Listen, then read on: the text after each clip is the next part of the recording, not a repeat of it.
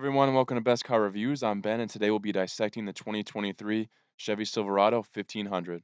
Before we begin, please like and subscribe so I continue to bring accurate and clear car reviews in under 10 minutes. Let's get started. The Chevy Silverado has without a doubt been a staple of American trucks for decades. Always having a sharp design and plentiful performance has allowed it to be ranked at the top of vehicle sales nearly every year. Trucks have been getting bigger, prices have gotten higher, but the Silverado still seems to be on the streets everywhere you look. 2023 shouldn't be any different for the Silverado popularity. If you're loving the design and want to know more, then stay tuned. Today we'll look at the different trims and details that matter most to you to determine which will be the best bang for your buck. Photos and information in today's video come direct from Chevy or from Car and Driver. Let's dive in. 2023 1500 will come in many different trims: WT, Custom, LT, Trail Boss, RST, LTZ, High Country, and the mighty ZR2. The work truck will start off at 36645, working your way all the way up to the ZR2 71545, or that top luxury trim High Country at 63945. So hopefully, even though those end at a high price, one of those trims in the middle that you like and that you can afford. You get engine options, and you'll have four this year from Chevy: 2.7-liter turbocharged four-cylinder that gives you 310 horsepower, 420 pound-feet of torque. 5.3-liter V8 gives you 355 horsepower, 383 pound-feet of torque. The biggest 6.2-liter V8 will give you 420 horsepower, 460 pound-feet of torque. And the upgraded 3-liter turbocharged inline-six diesel Duramax will give you 305 horsepower and a mighty 495 pound-feet of torque.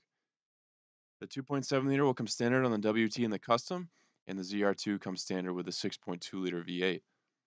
The 2.7-liter will be paired with an 8-speed automatic transmission. The rest have a nice smooth 10-speed. Four-wheel drive will come on these, obviously being trucks. Two-wheel drive can be configured, though, in some situations. Looking at MPGs, 2.7-liter does okay at 20 city and 22 highway. The 5.3-liter V8 doesn't do too great at 16 city and 22 highway, but just slightly better than the 6.2-liter V8 at 16 city and 21 highway. Your best bet will be the diesel at 23 city and 33 highway. If you opt for that ZR2 with its rugged package, you'll be all the way down at 14 city and 17 highway. Take a look now at some pictures while we discuss some of the features of this truck. This design has grown on me since it first came out, but I still only really like the look of the Trail Boss and the ZR2, given they're all beefed out and have the rugged looks. The other trims don't really have the appeal to me as those two do, but obviously they're still very popular and everybody has their own opinion. The diesel comes into 2023 with more horsepower and more torque. That's definitely appealing if you want to go down that road with a diesel. Duramax has a great reputation. Truck is reviewed to also have very good handling and good brake response. So in terms of performance, just on the basics, it's set to do quite well. The Trail Boss seems like it's the one that you see everywhere. The most affordable way to get off-road capabilities and looks, as it has a 2-inch lift and 33-inch off-road tires. It is capable of doing some, minor off-roading. Nothing too crazy, but still looks cool, and you get decent gas mileage for the look of it, but not great. The ZR2 gives you more off-road capability, but mostly in the form of under protection. Mostly this trim is viewed as an overpriced trail boss, and I actually do think, in fact, that's true. Um, the ultimate off-roader is going to be the ZR2 Bison, and that is worth the added costs. In my opinion, that's specifically engineered for overlanding. If it were me, I would go with the Trail Boss over the ZR2. And if you're really thinking about going off-roading, then just splurge and go with the ZR2 Bison. The remaining trims offer more classy looks with a lot more chrome and less aggressive features. WT is a very basic looking and not too attractive, but its purpose is to be the cheap bare bones option, which it serves that fine. This has a max towing of 13,300 pounds. You get a multi-flex tailgate and many different bed lengths to kind of customize to what you want. If you care about the interior in particular, the LT is probably the best bang for your buck as it offers more nice standard features.